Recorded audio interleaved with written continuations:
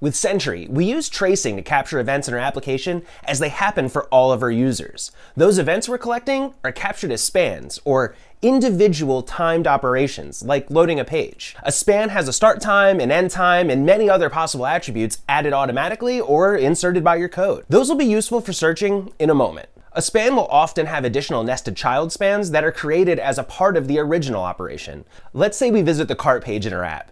Sentry will automatically create a new trace for that request, and we'll see it show up in the Trace Explorer. And when we click into that trace, we'll get a waterfall view of a timeline of everything that happened during that page load. In this example, the first 2.5 milliseconds were spent by the browser checking its local cache.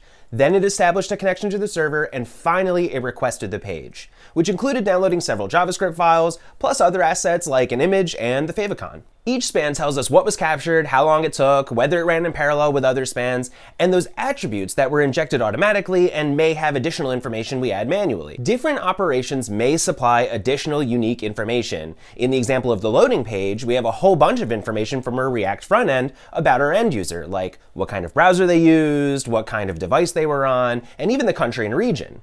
All of this helps us search our traces to find potential problems or spot opportunities to make our app faster.